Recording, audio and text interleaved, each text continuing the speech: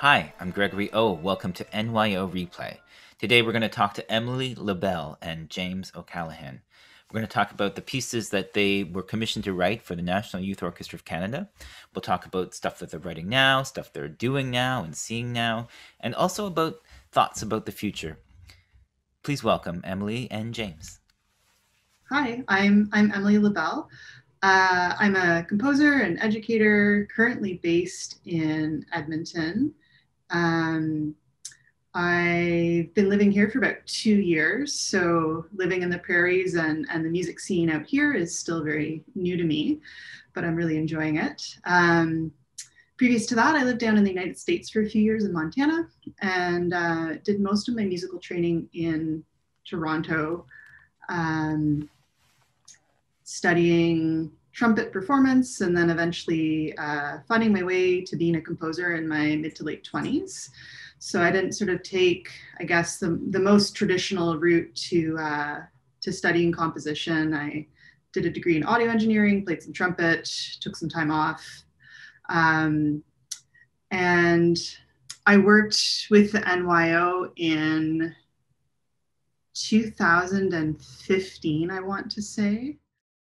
Yes. And the previous year to doing that, I was really fortunate to work with Gregory and part of the NYO on a piece that I wrote for the brass section, percussionists and double bassists, which was a lot of fun and introduced me to the organization and to working with larger ensembles. So that was a really special opportunity. And then the following year was fortunate enough to write for the whole orchestra. That led me to one of my current positions where I now am an affiliate composer with the Toronto Symphony Orchestra. And I've been there working with the orchestra, doing education programs, writing some pieces, learning about writing for orchestra for the past, 2.5 years. So that's sort of my life right now in between Toronto and Edmonton when possible. My name is James O'Callaghan. I'm a composer, sound artist, and I live in Montreal mostly. I'm kind of like half time between Montreal and New York these days. I don't really know. I'm sort of a nomadic person somehow. And my pathway into composition was, I guess like Emilie's, a bit strange somehow. And I mean, we're all strange, so that's normal. But, yeah, I had no more formal music training until university. Still don't play any instruments. So I was very like autodidactic, just making techno kind of in my basement in high school kind of thing, figuratively. And then really was interested in all kinds of fine performing arts and dabbled around a bit in my undergraduate at Simon Fraser, which was very contemporary focused experimental school. So it's kind of one of the only schools that would have let me in for music anyway. And kind of wiggled my way through that and starting with electroacoustic music and then gradually falling in love with and becoming more and more interested in writing for classical musicians as well. And now I do a little bit of all of that. I continue to make electroacoustic music. I write for classical musicians. I combine the two very often, most of the time. And sound art, installations, and gallery contexts. And since last year, I've gotten back to my musical roots and I'm making techno again, which is super fun. So that's the upshot. I worked with the National Youth Orchestra of Canada in 2013, which was actually like my first real kind of fully paid commission to write a piece of music. And it happened to line up with it being my master's thesis piece as well when I was studying at McGill. So it was a very like kind of pivotal and important career moment and artistic moment for me. Can you guys talk about like a pivotal experience you had when you were, getting into composition that really you feel changed your trajectory or how you write or what you're writing? I really just got very hooked into the idea of making concert music through studying at Simon Fraser with people like Barry Truax and Hildegard Westerkamp, because it opened my mind to the idea that music could be an art form that had some connection with the real world, that had some very concrete connection with our personal memories, our society, our environment, these kinds of things. And so that really stimulated me to try to find my way in music, coming from other more representational art forms. I had a lot more experience in visual art and film and theater and these kinds of things where, you know, whether there's a clear narrative or kind of whether there's text or, you know, you're trying to represent something that we recognize in the real world. I really latched on to that, particularly in my early work, the idea that music could have this same kind of connection that felt more personal somehow. Similarly to James, I was just thinking about this connection here. I did my undergrad at York University in Toronto, which is kind of similar to Simon Fraser in that it's not a classical program. It's a faculty of fine arts, and they kind of let you in and let you go do what you want to do. And so I was lucky that way. I don't think I would have survived in a classical program or become a composer. I don't think I would have felt like there was a place for me. And I think part of that for me was that I played all this different kind of music, and then studying audio engineering. Most of the music we recorded as students or was involved in, or when I learned to go do live sound at clubs, none of that was sort of in the classical realm. So I feel like I have this deep love and deep appreciation for a lot of that standard repertoire, but then I've, you know, gone and done all these other things that's allowed me to kind of have a breadth of experience, I guess you would say, in lots of different kinds of music, and going to York where they didn't really sort of put you into a genre. I think they're a little ahead of their time at that time when I was there, and just kind of, okay, you're a music student or you're a fine arts student, go take classes, go learn, go figure out what you want to do. Walking into a first year composition class, and the teacher just kind of, his name's Bill Westcott, and he's a ragtime jazz piano player, and he teaches you Bartok and ragtime jazz and all sorts of different things. And just someone kind of giving me permission that it was okay to be there and that I could learn this stuff and do this stuff. Like looking back on that was really powerful. I think somehow at that point in my life, I needed someone to kind of give me permission that it was okay to be there, to learn how to compose, to like give you a little bit of confidence and really, really good feedback, astute feedback on your work. I don't think if I had that teacher and that experience at York, I would be doing what I'm doing now. And it's certainly pivotal or influenced me in terms of how I teach and how I mentor now that I'm in a role where I'm just starting to do more of that. I've thought a lot about those people who offered me those things and how I can kind of also be that sort of support and vote of confidence for people who are just kind of taking their first steps into to creating music, however they want to create music.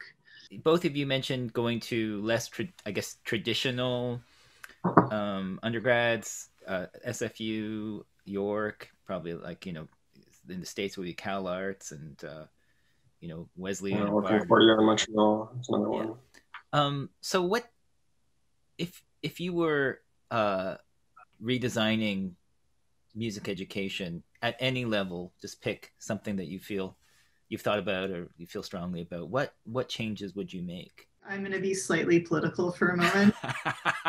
Yes.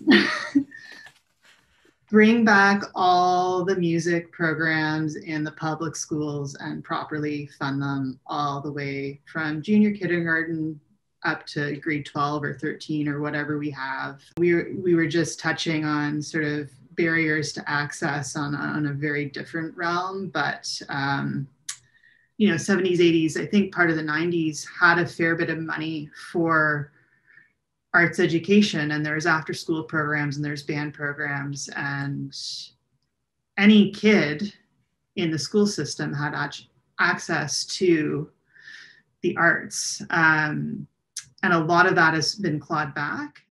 It doesn't only benefit those who go on to study, but I think you end up educating all young people to see the value of the arts and to want to go on to be adults who support arts and culture in our community. The nature of what that education looks like is pretty important. And I think that it's no surprise that, or I mean, just it is a coincidence that you have Emilie and I here who both kind of said that, like, we would have washed out of a conventional music program in our undergrad if we went to a conservatory style school, if that was this, like, either through lack of interest or through the kind of draconian kind of systematic structures of music education that are so prevalent in conservatories. For people who have a little bit of a different perspective, a little bit of a different background, a little bit of a different interest in what they want to do musically as artists, it's quite poor in music education, I think, around the world compared to other art forms, and it really stems, I think, from this obsession, this kind of like museum preservation obsession of holding up the standard of what it means to be a musical artist as a kind of post hoc appreciation of a very short period of time. We're talking about a couple hundred years, a few hundred years in Central Europe of music that was made by and for old dead white guys, And I had no particular interest in this music when I was coming in to study music. I think it's fine and good, like I like all art, but I didn't see why that would be the necessary background that I should have to be a composer. We lose so many people in music education, and it's because largely of this kind of exclusionary practice of saying that, like, this is the kind of music that you have to study and make in order to be an artist, and nothing else is valid.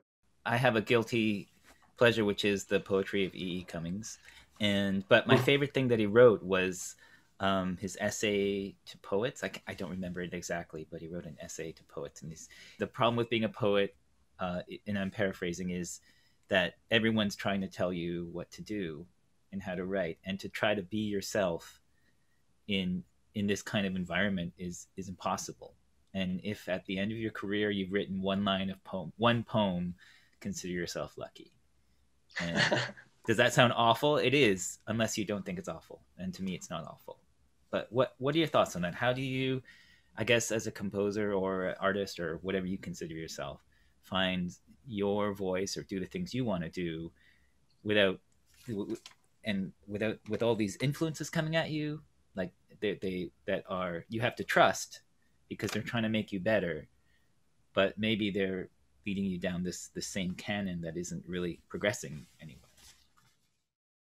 I don't really like this romantic idea that, we need to suffer as artists and go through, all this horrible experience and doubt and,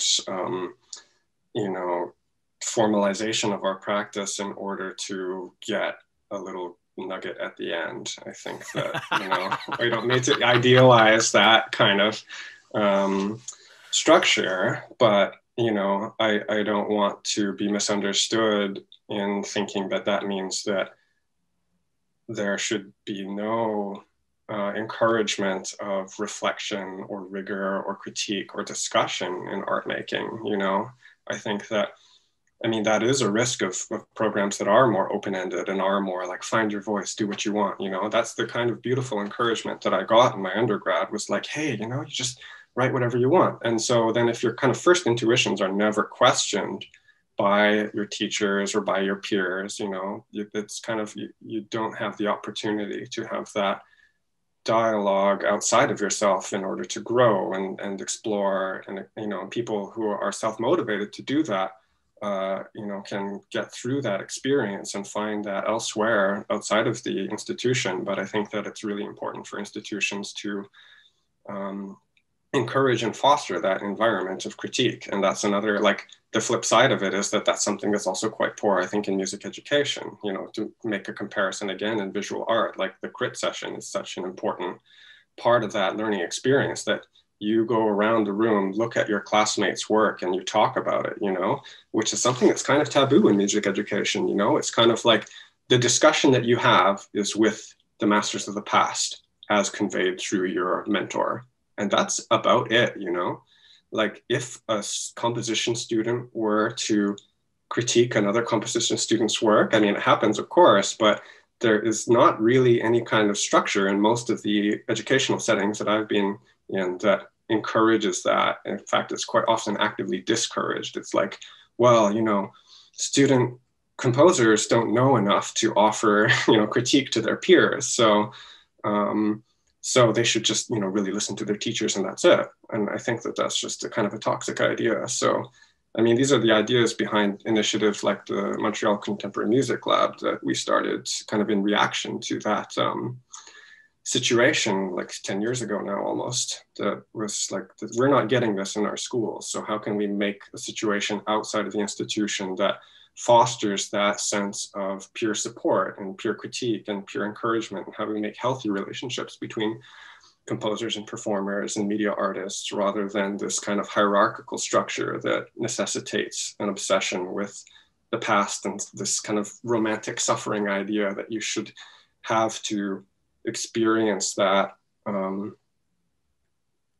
of destruction and rebuilding of the self through this model. I think there's an alternate way to go through it.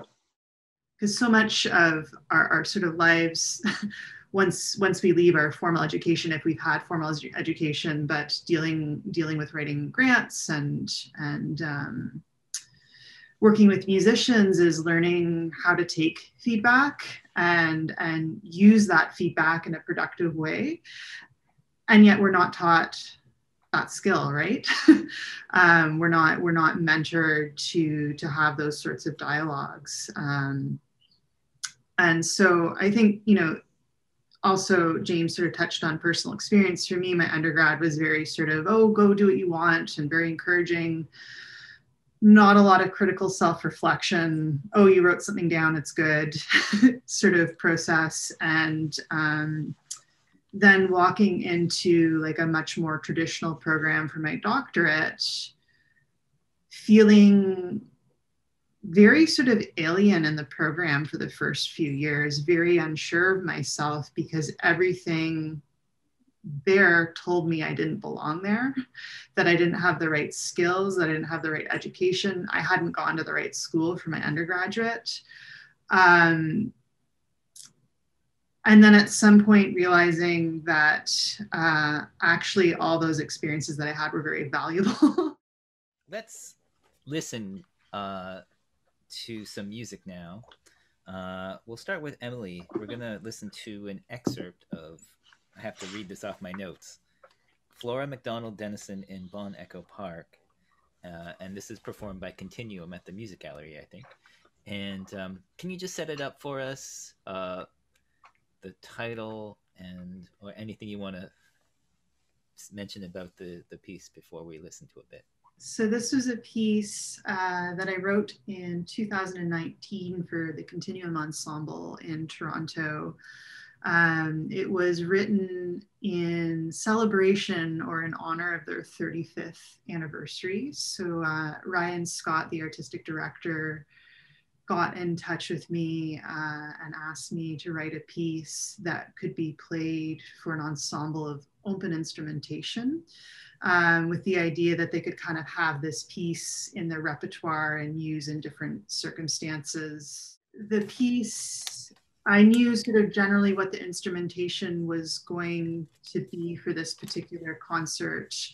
So it's open instrumentation in that any group of players can play it. And it's sort of, if you remember those Choose Your Own Adventure books from when you were a kid, the score is kind of set up that way, and that people can choose a line on the score and then switch over to another line as they wish, depending on what their instrument is capable of. So there's certain parts that are more percussive and some that are harmonics and some that are sustained. I decided to write the piece about a historical figure in Canada. She was a member of this organization that looked after Bon Echo Provincial Park in Ontario. I have a long relationship with canoeing through many Ontario parks, and that's a really important part of who I am. So I wanted to take a little bit of Canada and put it into this piece because the artistic director really wanted something that was Canadian. And I always have a hard time with the idea of what Canadian is or how Canada should sound or what that even means. So I decided to take a very sort of personal approach to that. And I went with this particular figure because she was very much part of the women's rights movement in Canada, and looked after this provincial park and was sort of a protector of two things that are important to me, human rights and the provincial park system. So I sort of did a soundscape, sound world, imagining this flora in Bon Echo Provincial Park. So we're going to listen to Flora MacDonald, Dennison in Bon Echo Park, as performed by Continuum.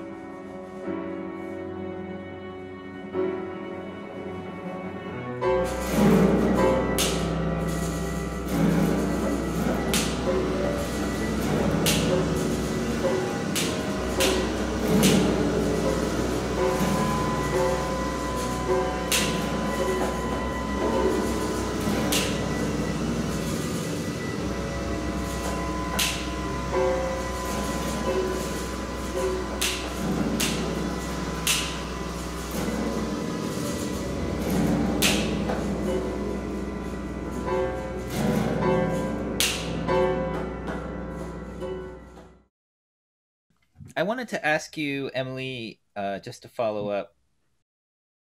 What are the politics of volume in Western classical music? You know, it's a funny thing because you talked about the piece I refer to as Worker's Onion, and then there's also Coming Together, and to a certain extent In C, which are the three greatest open instrumentation hits, and they're all, in my experience, pretty loud, pretty like aggressive, I guess you could say.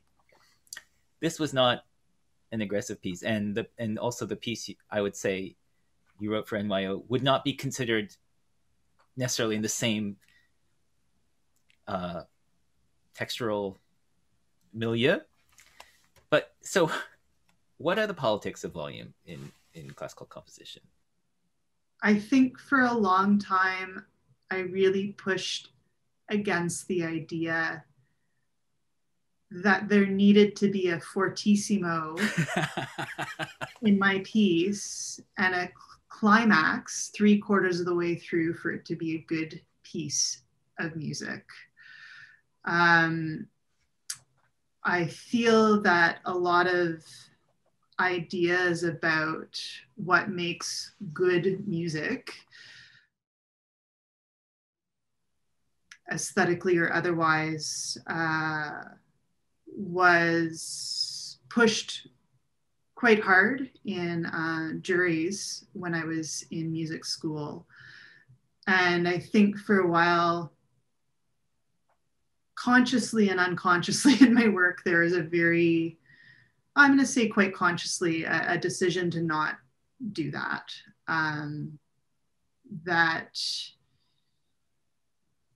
my music didn't need to do that. I didn't need to fit into a sound world that historically hasn't been very welcoming to much else beyond this sort of narrow scope of who writes music and what is good music. So I think for a long time, my dynamics didn't get much louder than, oh, maybe a mezzo forte.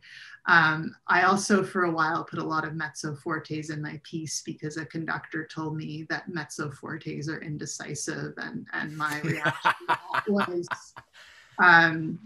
to be a bit difficult because I don't like it when, you know, someone tells you what a dynamic should mean in your piece, and that it's indecisive. So I think, don't be so mezzo forte, Emilie. Get off the fence. Get off the fence. I can't believe that.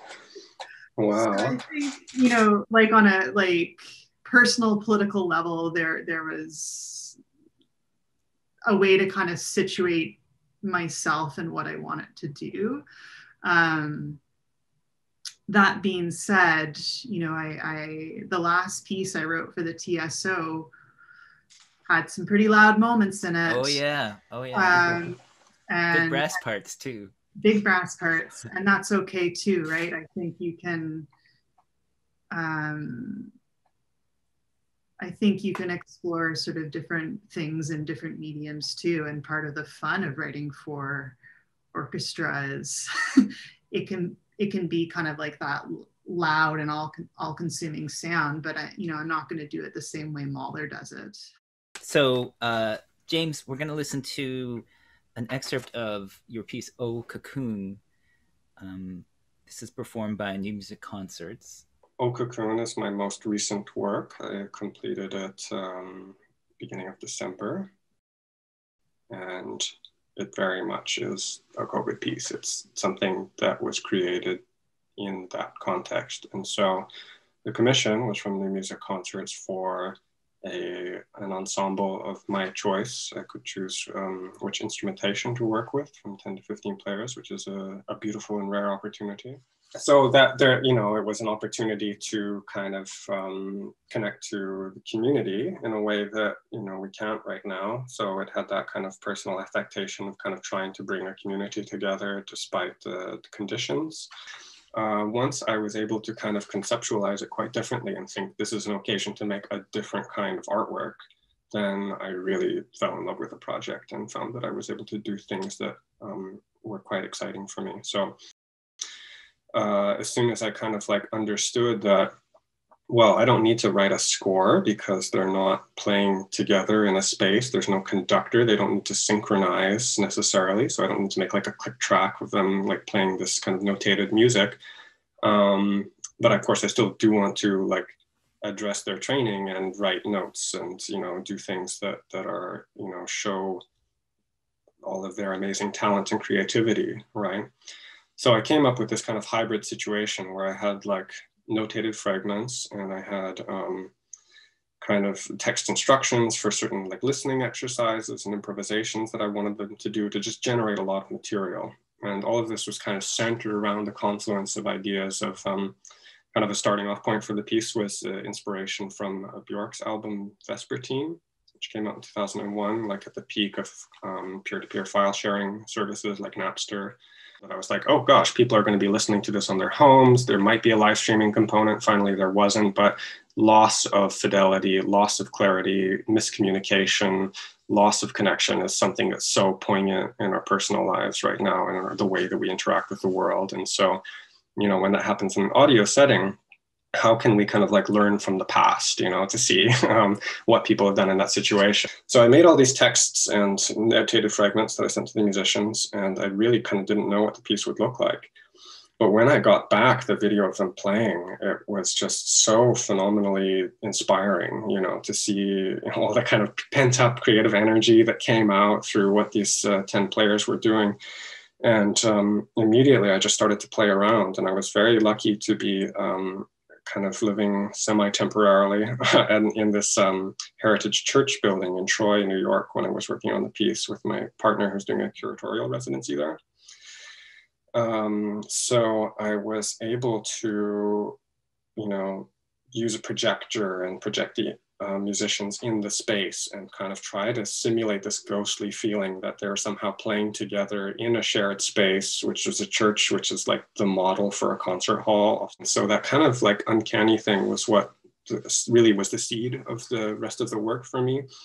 and this kind of idea of out-of-body experiences and dissociation, you know, which comes from a very like so personal place for me and my own like history of mental health and so on. So it was a way to kind of bring all of those things together and to kind of process something that was very personal and emotional for me, and scratch a really old itch to like be a filmmaker.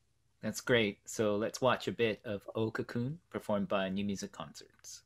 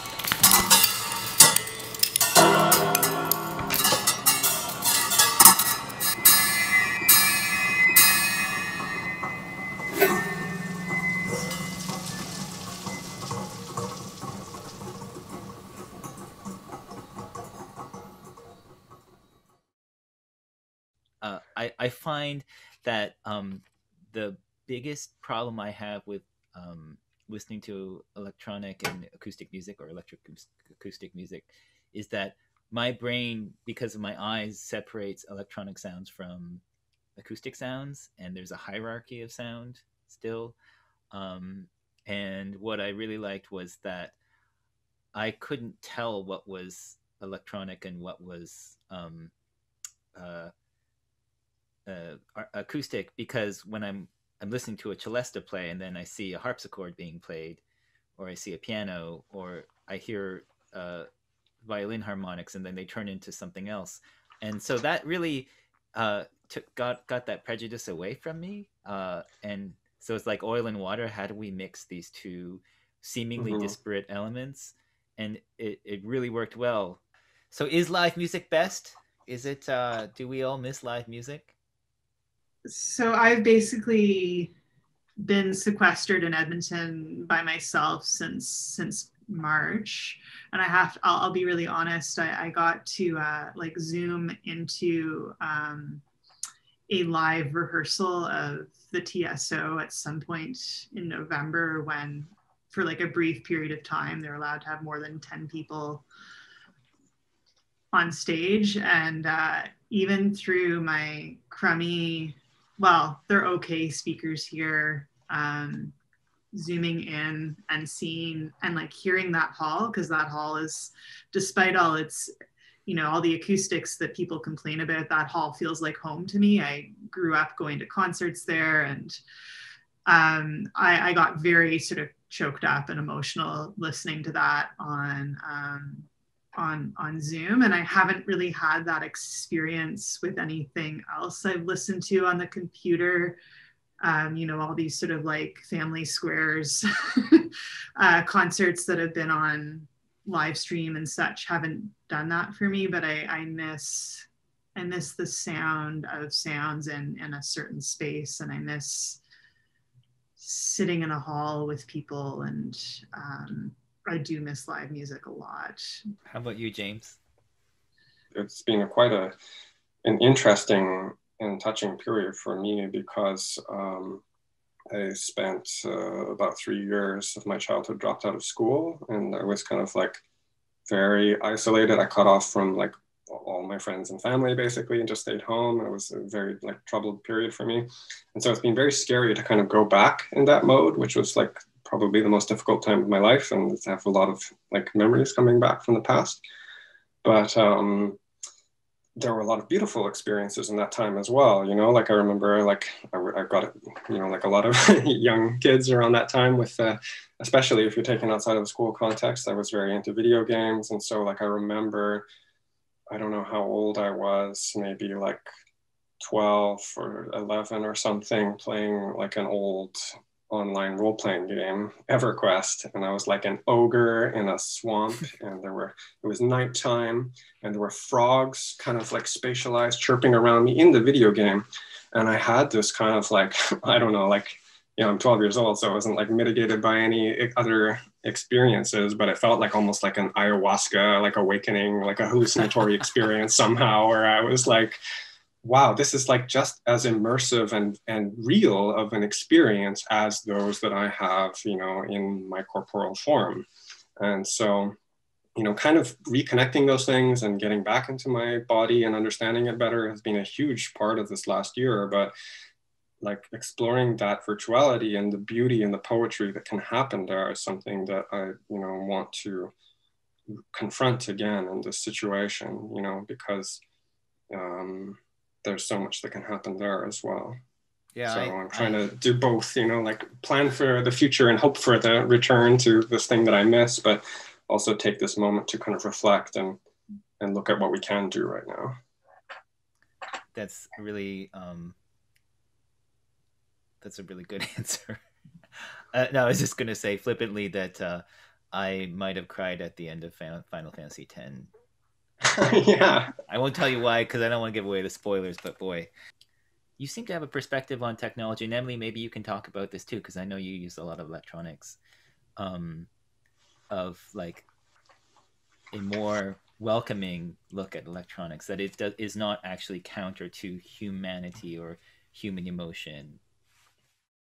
To me, it was never a question to like that. That's my mother tongue, like when I started making music, that's how I made it. I didn't know any other way. That was the only means that I had to make music, was with technology and computers, because in the small town where I grew up, there was one piano teacher who was apparently really mean. So my mom didn't want to enroll me in lessons. So like the only access I had to music making was through technology. And so that to me is such a human experience because it was so much about processing my own human emotions. And then when you get into recorded sound, to me, it has so much to do with memory and personal experience through whatever means, whether it's electronics or theatricality or just the sheer emotion and expressivity of it.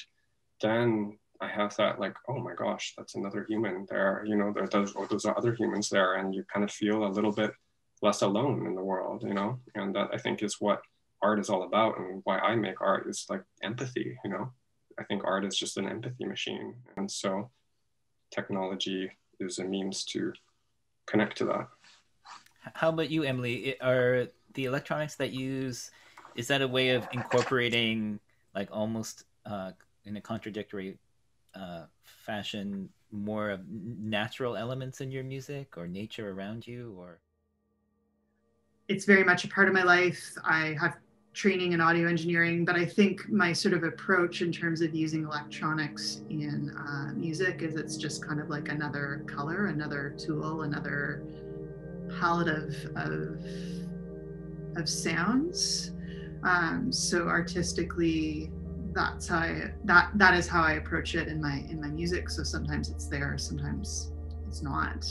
Thinking a lot about grief this year and how a lot of us are sort of collectively grieving, and at other times in my life have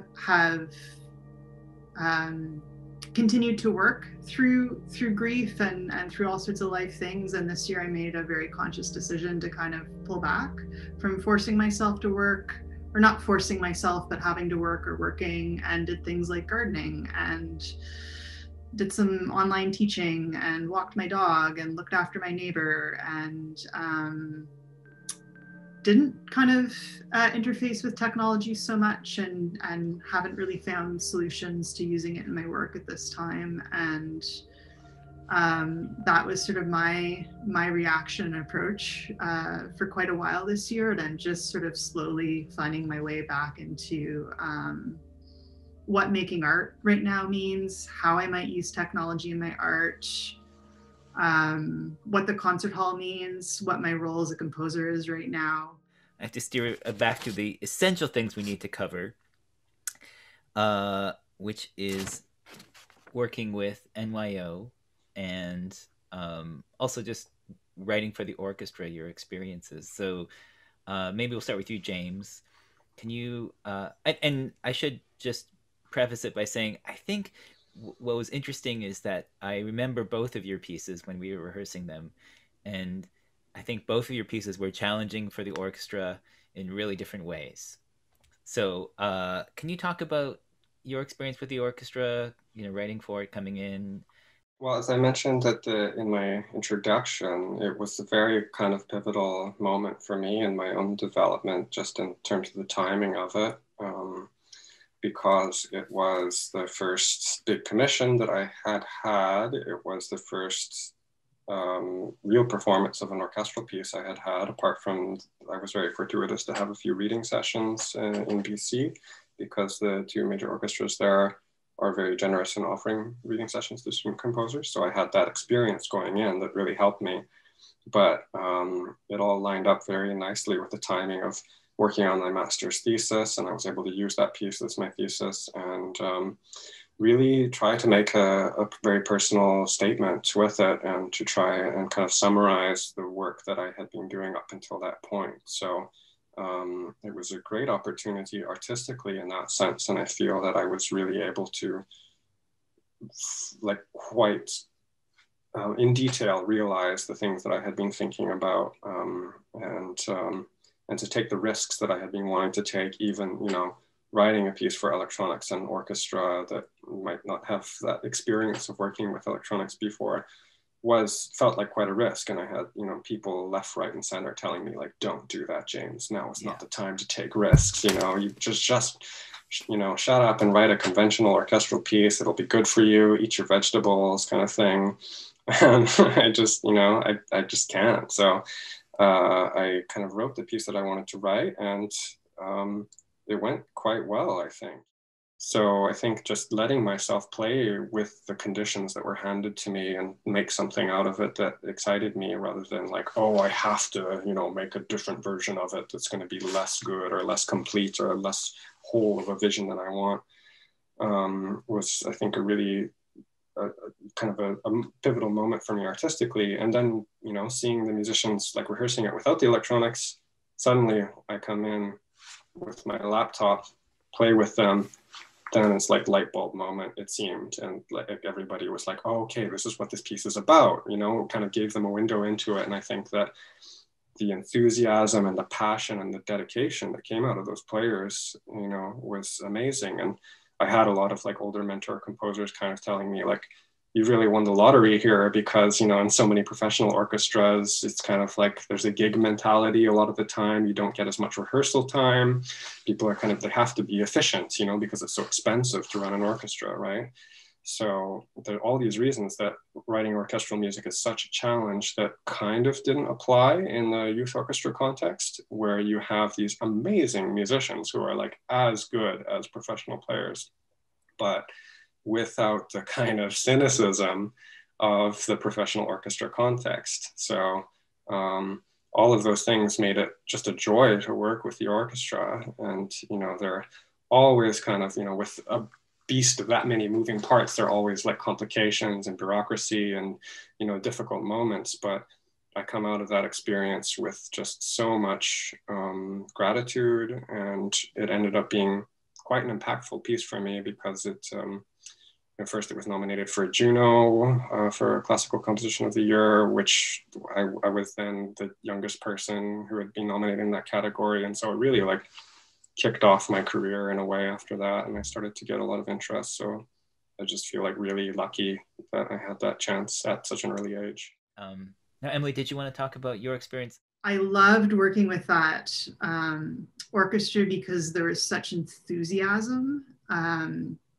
People really wanted to play, and they really wanted to play your music well. And that was evident in the performers, but also the mentors. And I just think of how generous all the mentors were with their time, with getting everyone ready before rehearsals of the whole piece. And so I really appreciated that. And being able to talk to a few people before I started writing the piece, I was able to know that there was great percussionists. They had a lot of experience. So I wrote a very technically challenging percussion part, knowing that they would enjoy the challenge and rise to the challenge. And then some of the other parts, knowing that there was maybe some less experienced players there, I wrote them a little bit differently, knowing sort of what challenges they'd be able to embrace and what might be kind of too much. So the piece was really personalized that way, in a way I don't think I would write now for an orchestra, but that was the right context for that. And within that was able to take some risks with, I prepared the piano, I detuned, there's 2 harps, so I detuned one of the harps. They Maybe love that, they love feathers, it. But you know, sometimes you ruffle a few feathers and it's worth it in the end. And I think in the end, the people playing those parts bought into it. So that was really wonderful. But I also think I learned a lot about sort of the hierarchy of orchestras, how many administrators are involved, how things are communicated or not communicated, and also the role of conductors, and that you might have a conductor who doesn't really love your music and it's not their thing, but they still have to find a way to have the orchestra perform it. And I think I realized, and I may be wrong, but I think in this case, the conductor wasn't super into what I do in my music. And so I think that was a challenge for him.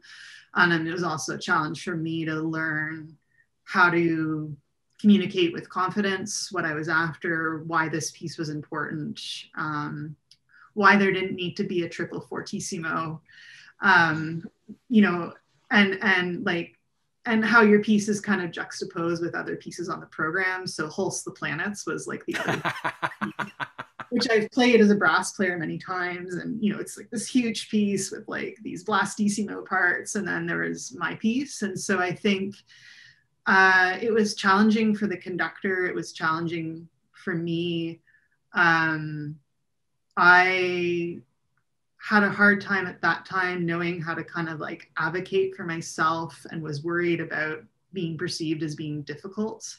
And that's a real, I think, balance a lot of composers struggle with. So I think I came out of that learning a lot about myself, the organization, learned a lot and carried a lot of that forward to other experiences. So yeah, there was a big learning curve there. And I think now, you know, in the moment, I was actually kind of unhappy with my piece. And I think it was kind of like all the struggles around having to learn how to communicate really colored how I felt about my work. And it took about a year later to go back and hear the piece and be like, oh, actually there's good things here. And then having another orchestra, so the Vancouver Symphony played it a few years later, and it was a different interpretation and a different conductor and a different experience. And then hearing it again, not being so close to it, being a few years removed. And that was a really lovely experience, I would say, to just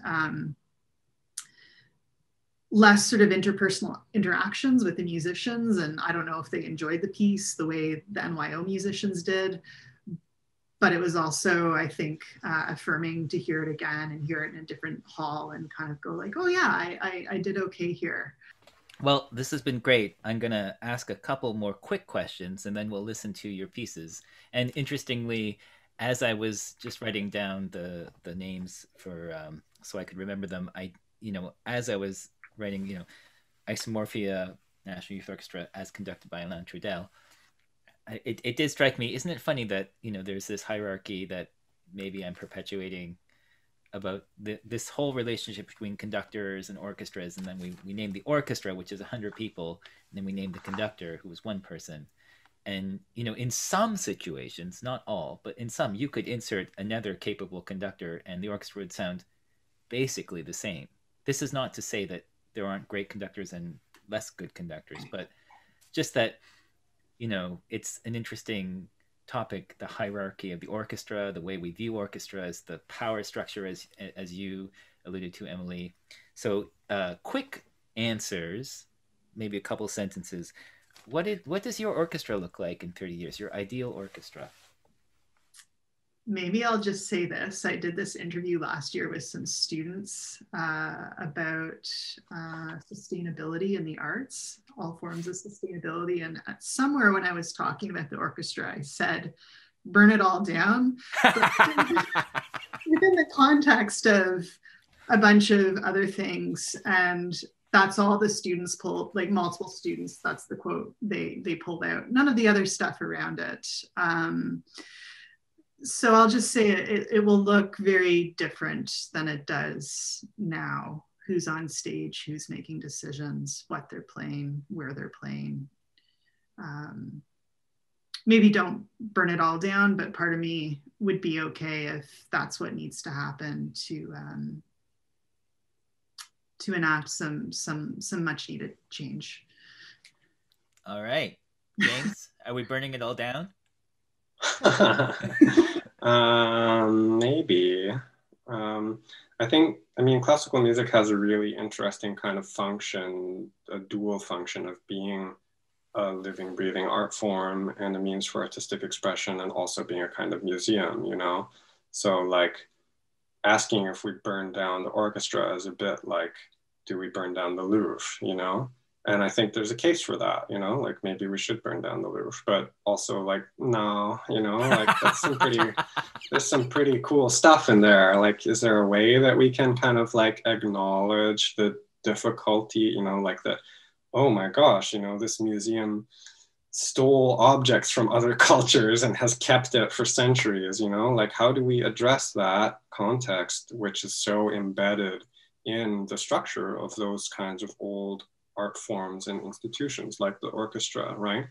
So it's a very tricky problem, and I certainly don't have an answer to it, but I hope to see the orchestra in 30 years being one that can be more flexible and open and provide, you know, just a more empowering situation for the people in it and the people experiencing it, rather than one that has an implicit deference to all forms of hegemony. Out of curiosity, is there something that you've encountered recently, a piece of art or what that you would want to share as something that you just think would be really cool for people to check out?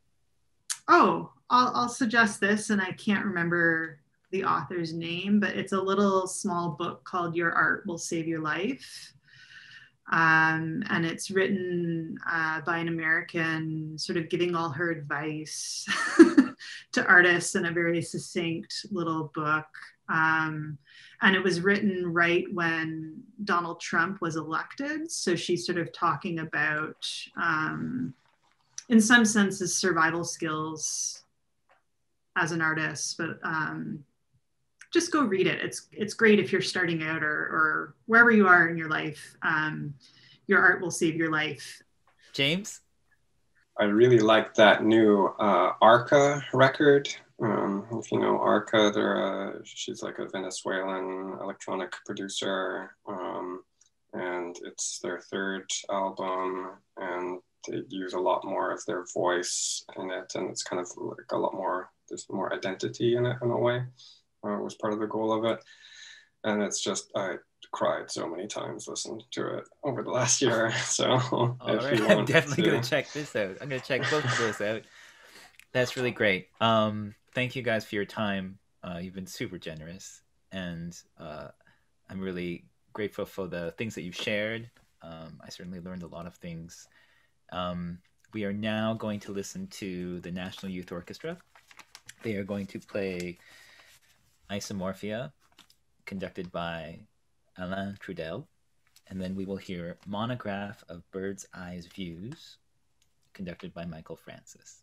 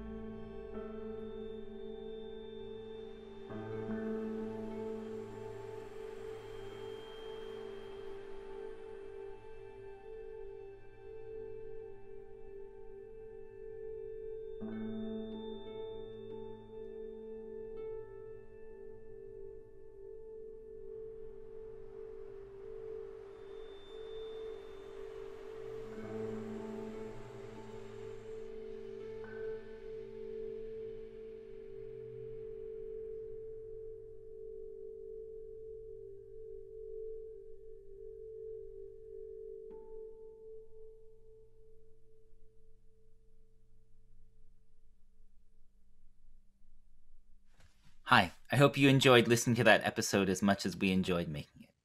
And before we go, we would like to acknowledge and thank the Anishinaabe, the Haudenosaunee, the Mississaugas of the Credit, and the Wendat, for we are currently present in their ancestral lands. We'd also like to thank as well any other people or nations who have cared for this land, because care for this land is needed now more than ever. I would like to say a personal thank you to all the artists, activists, and educators who've spent time, so much time, educating me and all of us about how to make a land acknowledgement, why they are important, and really about the next steps that we all need to take. For all your efforts and time and energy, thanks so much.